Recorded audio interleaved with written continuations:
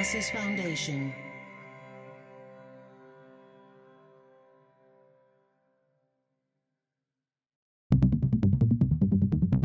Dublab.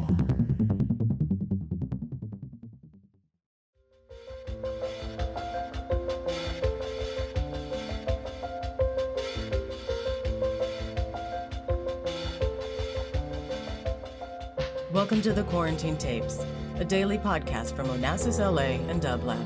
Hosted by Paul Holdengraber, this series chronicles shifting paradigms in the era of social distancing.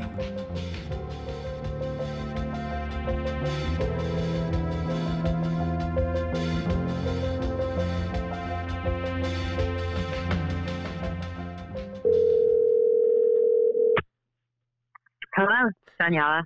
Hello, Daniela Lamas. This is Dr. Daniela Lamas I'm speaking with, who is a critical care doctor at Brigham and Women's Hospital in Boston. It's a pleasure to have you on the Quarantine Tapes. Thank you so much for taking my call.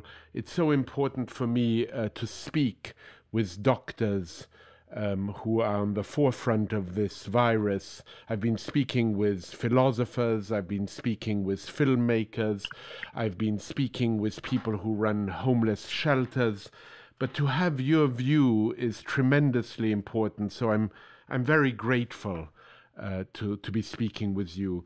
Can you tell me what do your days consist of now with this virus at the hospital where you are practicing doctor?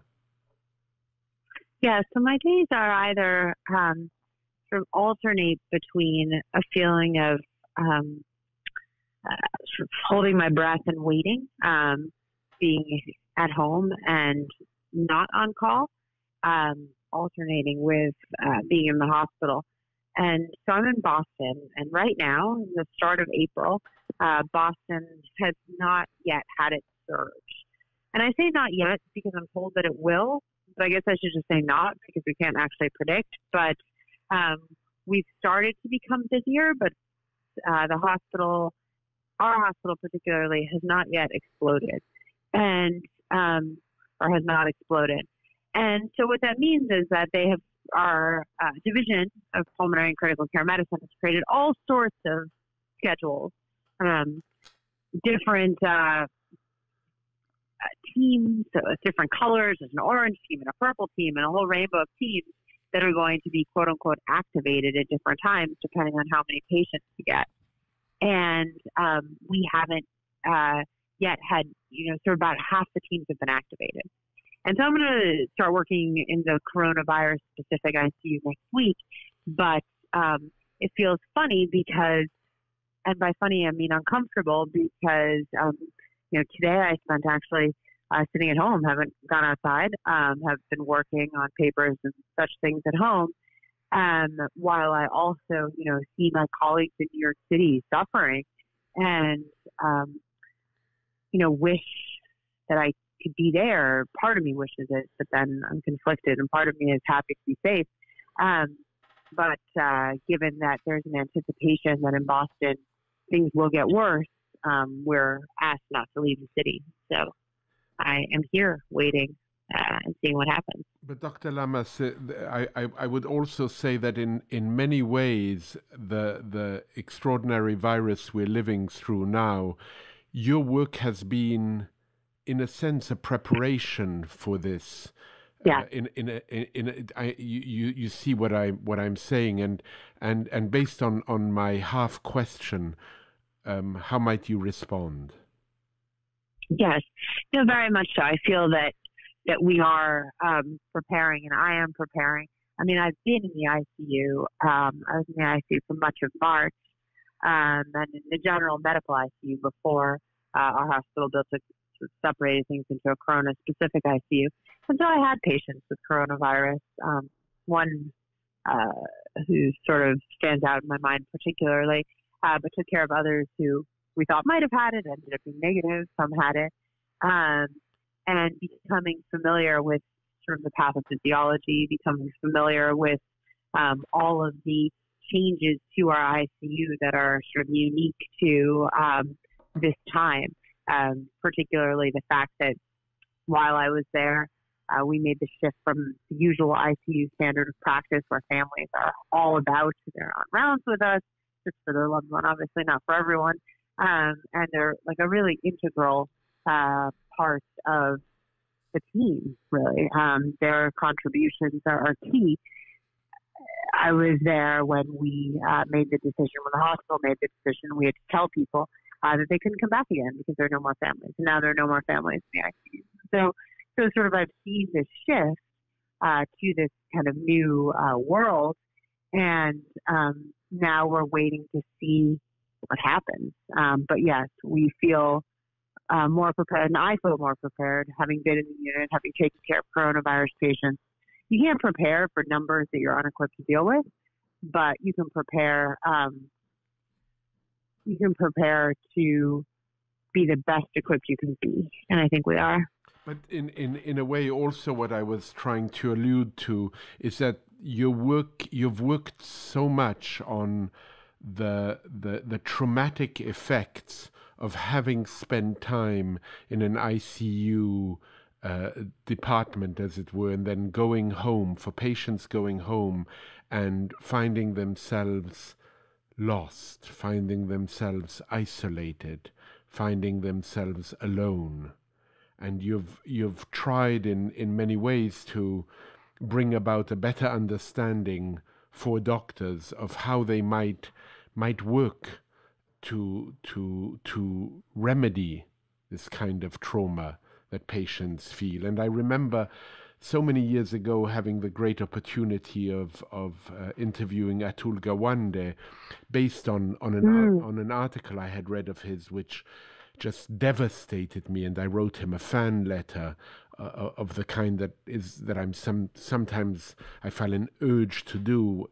You remember that piece in the New Yorker called "Letting Go." It was such an extraordinary piece, and in many ways, your two recent extraordinary articles in the New York Times spoke to me in ways that are not dissimilar, which is so many patients now, because of social distancing, because you can't see them, you can't really talk to them in the moments when they are suffering the most and when they might need a lending hand. Actually, you talk about the fact that you're not really able to touch them, partly because you're scared. Yes. I mean, all of that is so true. And thank you for that kind words and kind comparison. And yeah, there's definitely has been so much loss and shift of trying to figure out and preparing to figure out how to be a doctor in this kind of new framework where those moments that define your interactions with these other people, a hand on a shoulder, a smile that was visible because you could see somebody's mouth that wasn't hidden behind a mask. Those are gone because of the really clear and pressing and not controvertible, external realities of this virus. But it feels very odd, and we're both preparing, and I'm preparing myself to kind of understand this, while also knowing that there's no real preparation that can be done because it's very dark, and we try to bring in iPads and these sorts of things, that's something, but when it comes down to it, people are sick and they are scared and they are alone, and families are separated and quarantined and alone, and that's the truth. And technology is great, but still the truth. Dr. Lamas, your recent piece, which I was mentioning a moment ago, is so extraordinary that if you don't mind, I want to read a paragraph from it. It came out about a week ago. It's called "I'm on the front lines. I have no plan for this."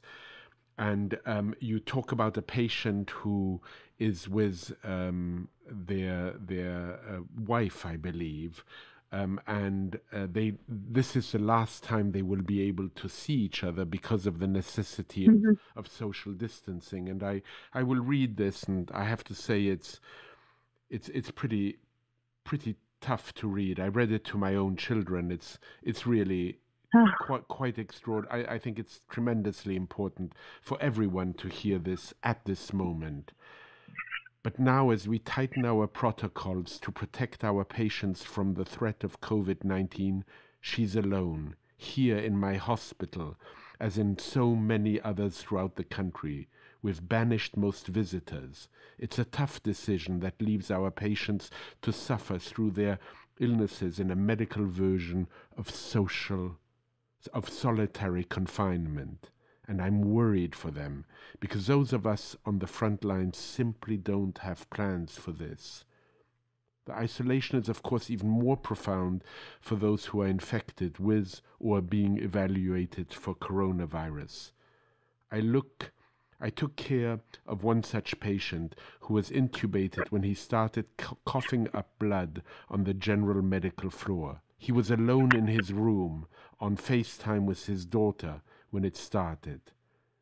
So that is the last image she has of her father on a shaky computer screen, blood staining his hospital gown. I offer her updates over the phone, but the truth is that I'm not sure when she will be able to see him again. Extraordinary. Extraordinary what you're living through and the predicament you find yourself in front. Yeah, and it's extraordinary what these people are in, right? Like people who just, have the misfortune to be sick, either with coronavirus or with something entirely other. As it turns out, this gentleman that I wrote about, turns out he doesn't have coronavirus. He ended up being negative. Really? But his daughter still couldn't see him because of the hospital rules. Yeah. So it's for everybody. People are going through, their own catastrophes and tragedies that maybe are about coronavirus, maybe aren't. And they're living these tragedies out alone, and they're living through this. The gentleman actually ended up doing well. He was extubated. The breathing tube came out early this past week. He still hasn't seen his family because he's still in the hospital and he still can't get visitors.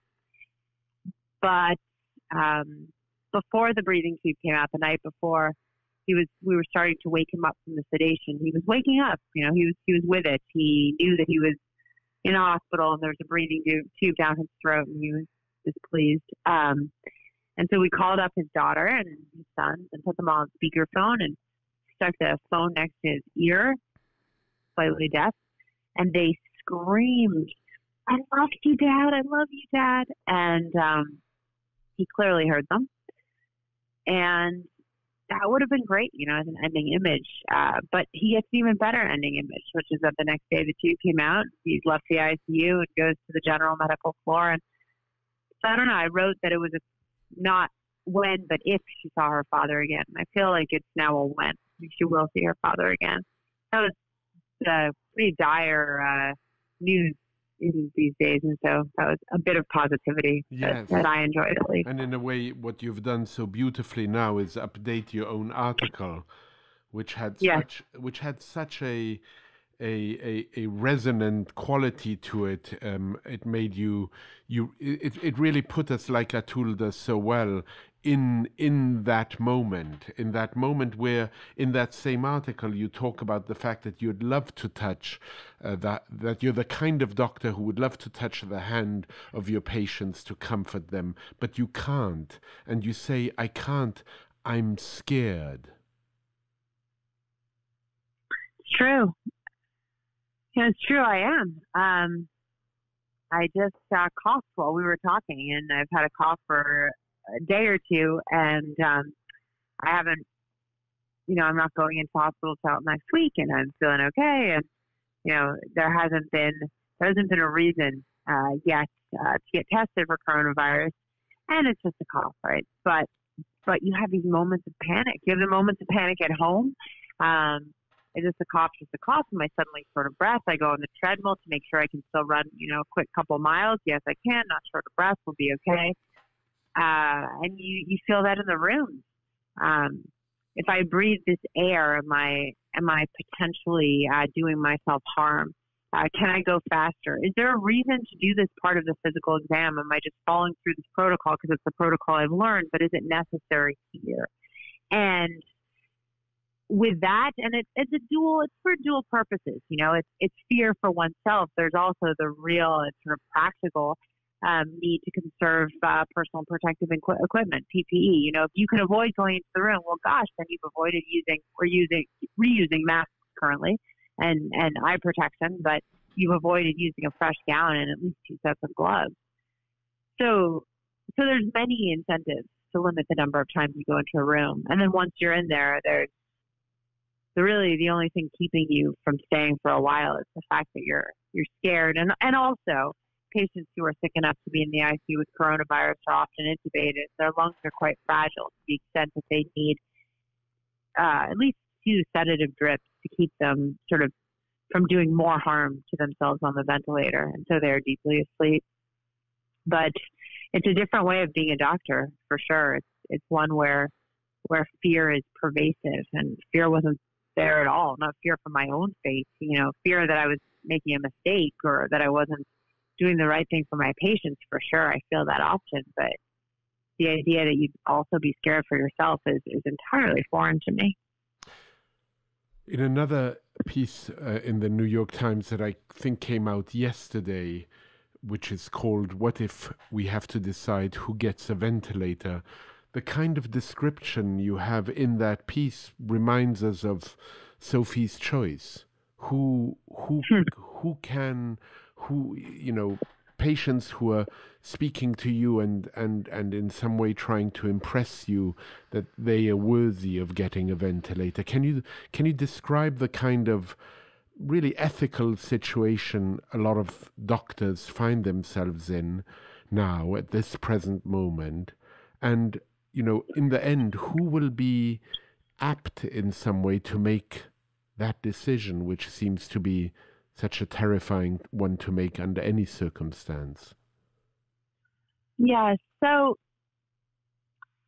as a critical care doctor who's going to be taking care and have been taking care of these patients, it seems quite clear that it would not be me who makes these decisions. And I was going to say it's for better or worse. I think it's for better. Right. You don't want somebody to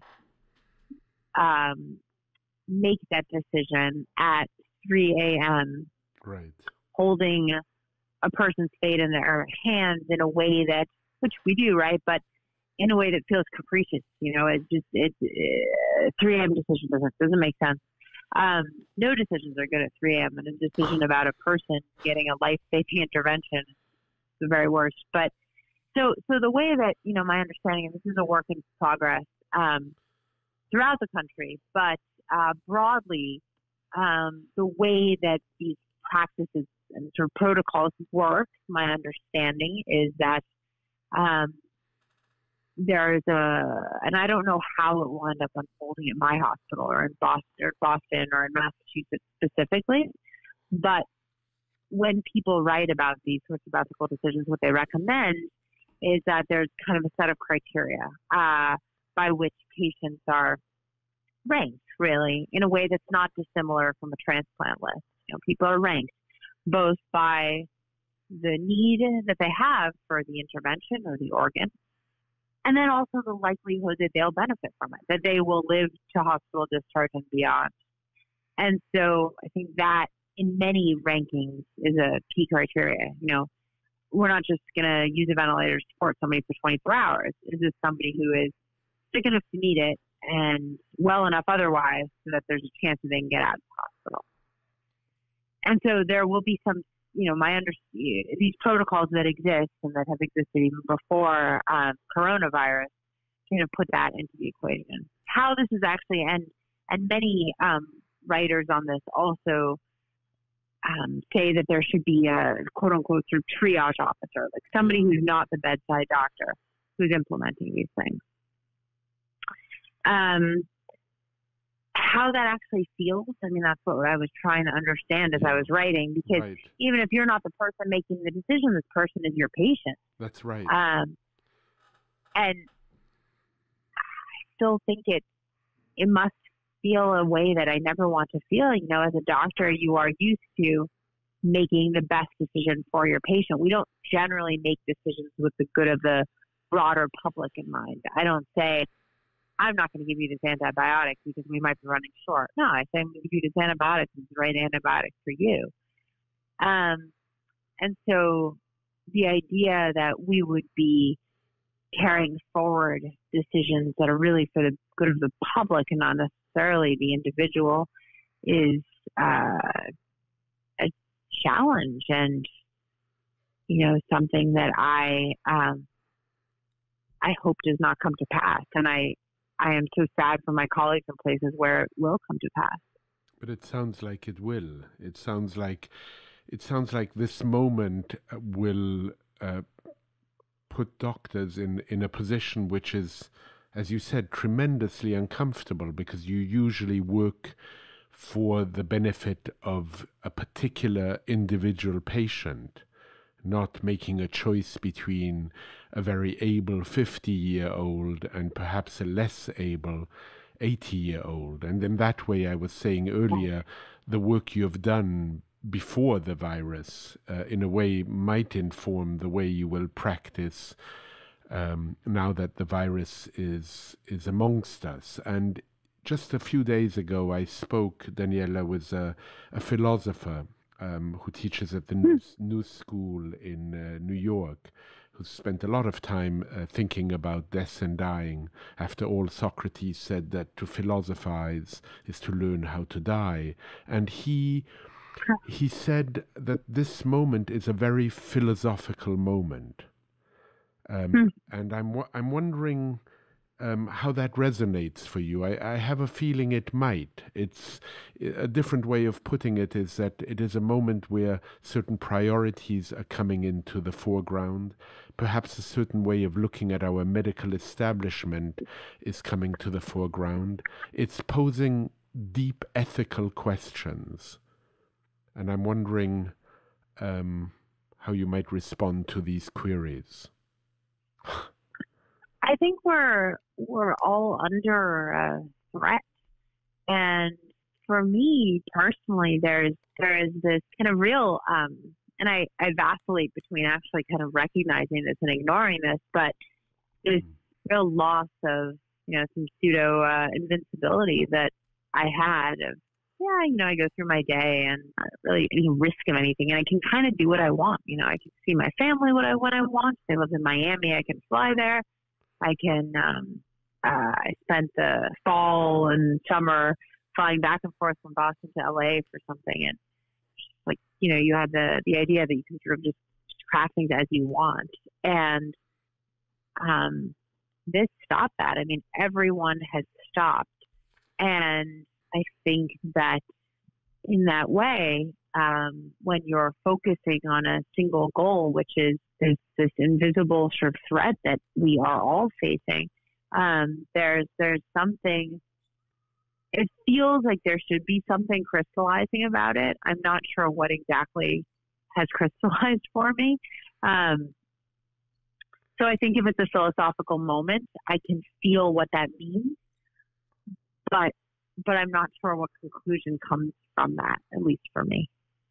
You wrote that you worry that unless we find some way to mitigate the overwhelming isolation this virus has created, we will leave a fleet of wounded patients and family survivors in its wake.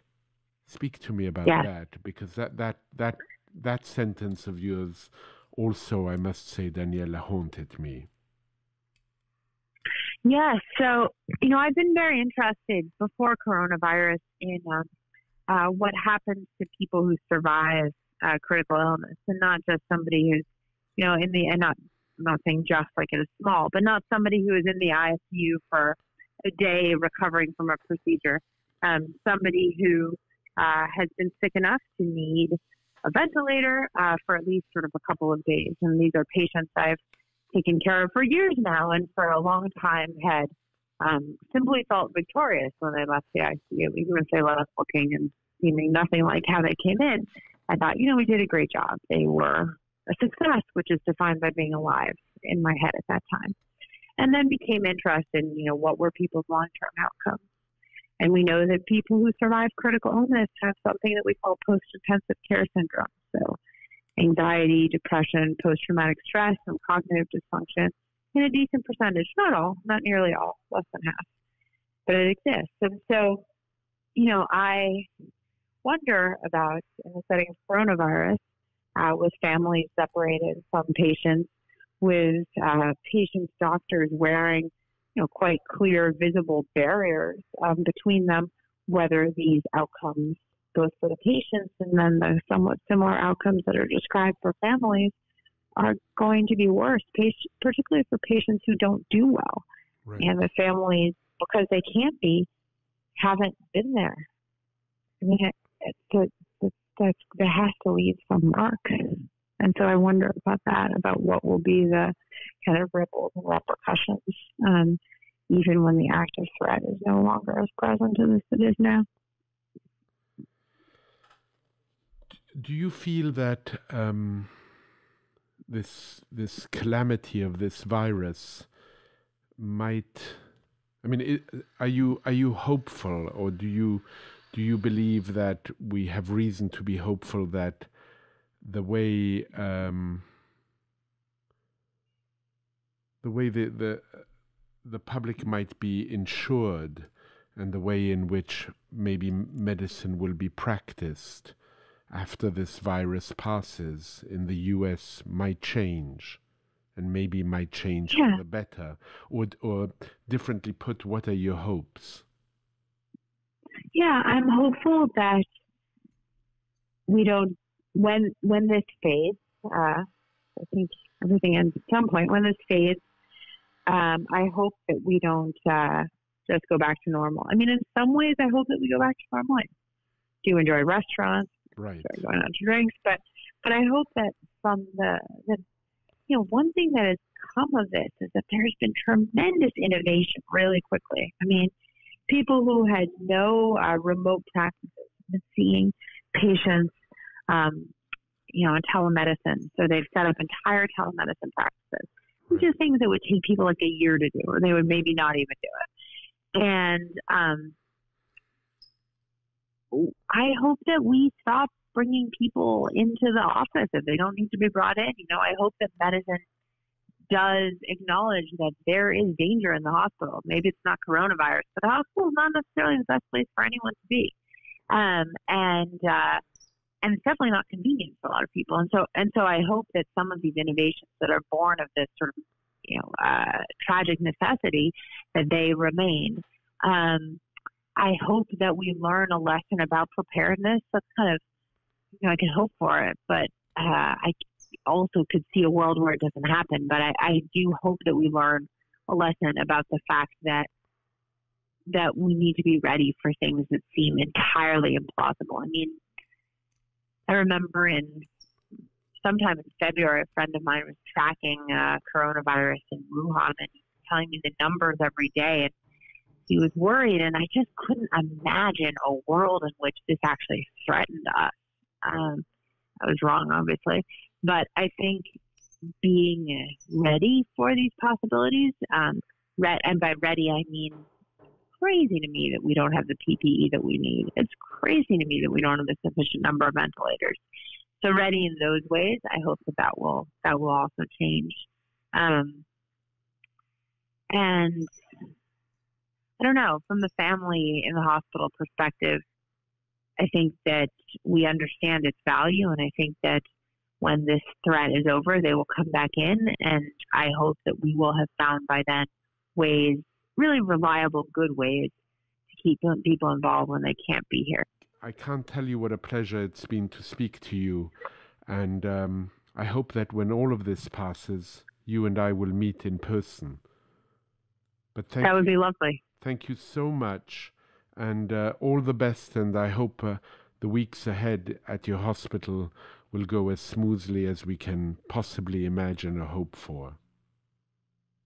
Thank you. Thank you so much. Hope you stay well, too. Thank all you. Right. Bye-bye. Bye. To support this show and Dublab's progressive programming, go to dublab.com/support.